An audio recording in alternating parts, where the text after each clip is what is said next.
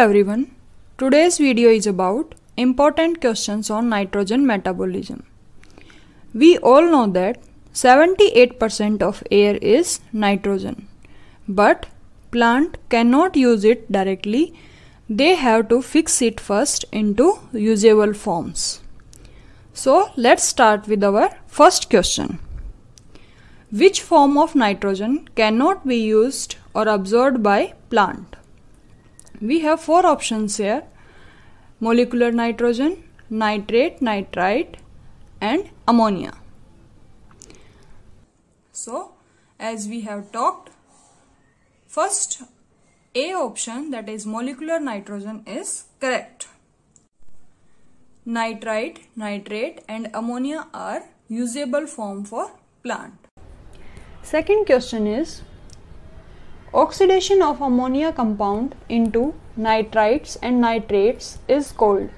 We have four options here: ammonification, denitrification, nitrification and none of the above. What is ammonification? Formation of ammonia from other nitrogenous compound is called as ammonification. In denitrification, usable form of nitrogen are converted back into molecular nitrogen, and in nitrification, ammonia is converted into nitrates and nitrites. So our right answer is C, that is nitrification. Our next question is, we have given two reactions here. In these reactions, ammonia get converted into nitrite first and then into nitrates. So we have to tell name of bacteria 1 and 2. So bacteria 1 is Nitrosomonas and bacteria 2 is Nitrobacter. Our options are: first option cannot be correct because the sequence of both bacteria are reversed. So our option will be Nitrosomonas and Nitrobacter respectively. So our fourth option D is correct. Next question, which of the following is a denitrifying bacteria? What is denitrification? As we have talked earlier, denitrification is conversion of usable form of nitrogen into molecular nitrogen. We have four options. First bacteria is Pseudomonas denitrificans. As the name indicate, it will perform denitrification. Bacillus subtilis and Azobacter, these also can do denitrification. So our right answer is all of the above. All three are the denitrifying bacteria.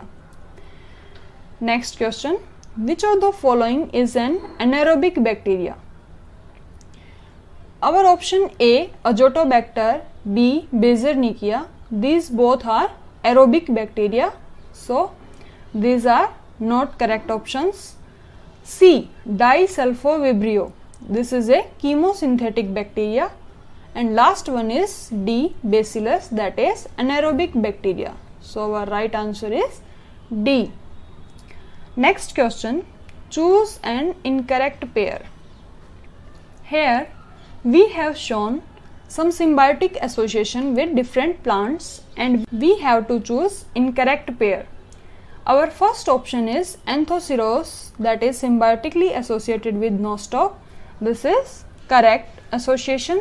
Second is Azolla.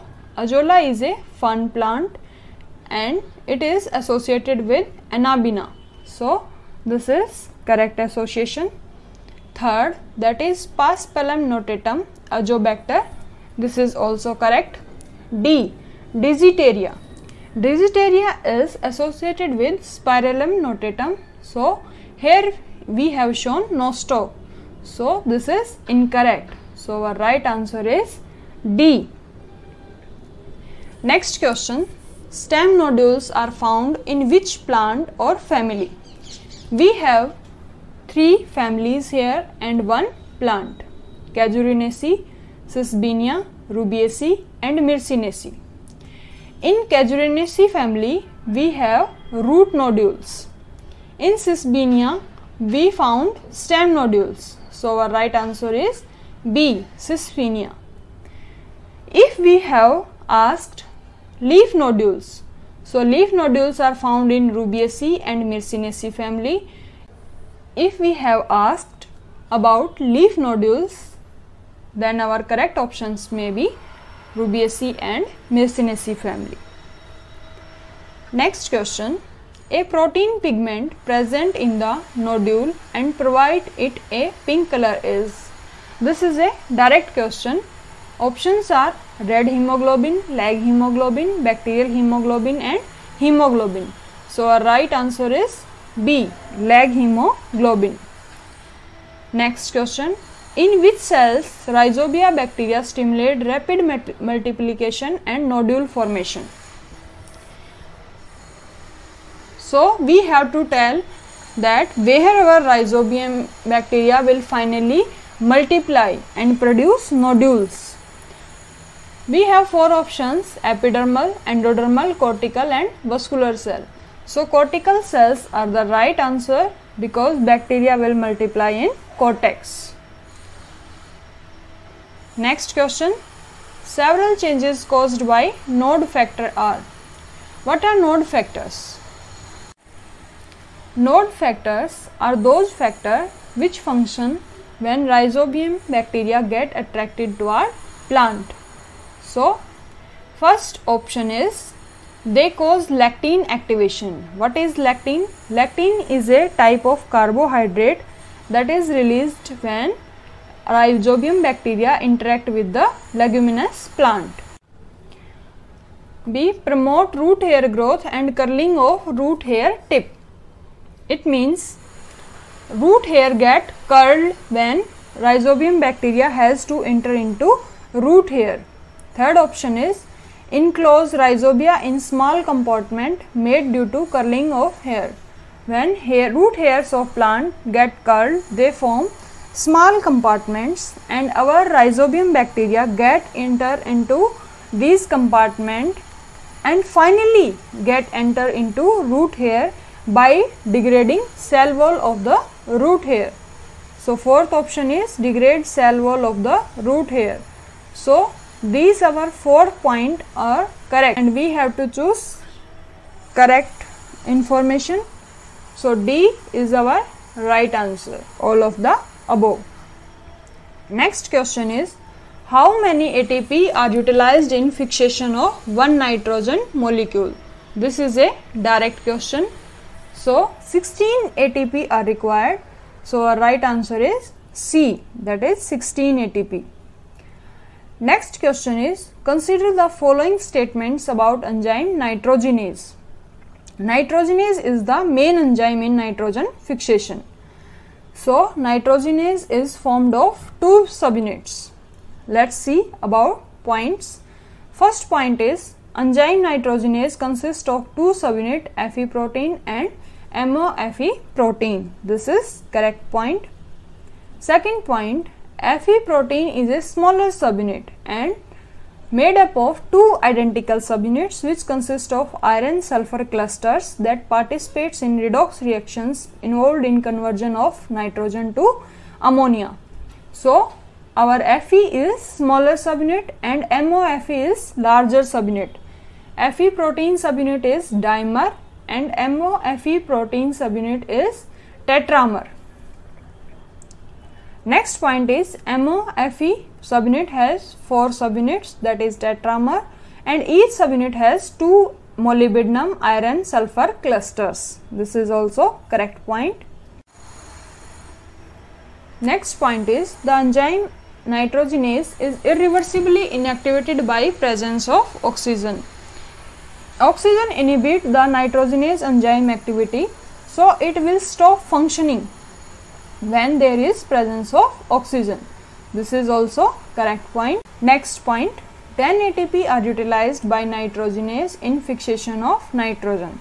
So this is wrong point because we have talked earlier that 16 ATP are required. So this is wrong option. Now our question is choose the combination of correct statement. So we know that our first 4 points are correct. So option C is correct, 1, 2, 3 and 4 only. Next question is, which of the following statements are correct regarding nitrogen assimilation? Let's see about statements. First is, regarding assimilation process, first nitrate is converted into nitrite, then into ammonia by the use of enzyme nitrate reductase and nitrite reductase respectively. What is assimilation? Assimilation is the process in which fixed nitrogen is utilized by the plant. So, in this utilization, nitrate is converted into nitrite, then nitrite into ammonia, and this is done by nitrate reductase and nitrite reductase. B option is, nitrate reductase is molybdenum flavoheme protein which require NADH, NADPH as electron donor. So this is right statement. Next, nitrite reductase possesses a prosthetic group seroheme consisting of iron and sulfur. FADH, NADPH can act as electron donor. So this is also a correct statement. D. Two key enzymes, glutamine synthetase and GOGAT, are important in ammonium assimilation. Once nitrate get converted into ammonia, then this ammonia get fixed into different type of amino acid. Two key enzymes are important, glutamine synthetase and GOGAT. GOGAT is glutamine 2-oxoglutarate aminotransferase. So these all four statements are correct. So all of the above is our right option. So E is the correct option for us. Now some important points to be kept in mind. First point is, plant cannot use molecular nitrogen because of presence of highly stable covalent bond. We have talked about it earlier. Next point, nitrogen can be fixed by some physical factor such as lightning, thunderstorm, pollution, UV rays. These are some physical factor which can fix nitrogen, and plant can use this type of fixed nitrogen. Next point is, chemically, in chemical reaction, nitrogen can produce ammonia at a very high temperature and pressure, and this process is known as Haber-Bosch process. So if you asked about chemically fixation of nitrogen, you can say it can be done by Haber-Bosch process. Next point is, Digitaria, sorghum and Gia maize. These are non-nodulated angiospermic plant and possess symbiotic association with Spirillum notatum. We have talked earlier in this video about Digitaria and Spirillum notatum association. Next point is, Rhizobia are group of motile and gram-negative bacteria like Azorhizobium, Bradyrhizobium, Photorhizobium, Rhizobium. They perform symbiosis with leguminous plant. When we talk about Rhizobia, that means it is group of various bacteria, and these are gram-negative bacteria. They form symbiotic association with leguminous plant, or we can say that Fabaceae family plant. Next point, infection thread continues to grow by fusion of Golgi vesicle.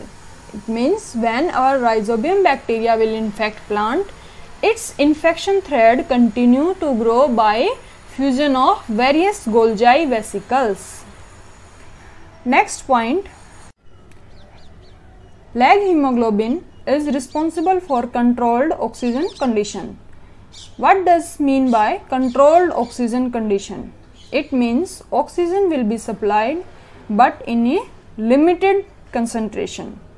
Why oxygen is required? Because our Rhizobium bacteria are aerobic bacteria. And why it is limited? Because our nitrogenase enzyme is sensitive to oxygen. If there is more concentration of oxygen, our enzyme nitrogenase will stop working. Next point, In cyanobacteria, thick-walled heterocyst cell provide oxygen condition required for nitrogenase enzyme. It means heterocyst wall will create conditions that are required for functioning of nitrogenase enzyme.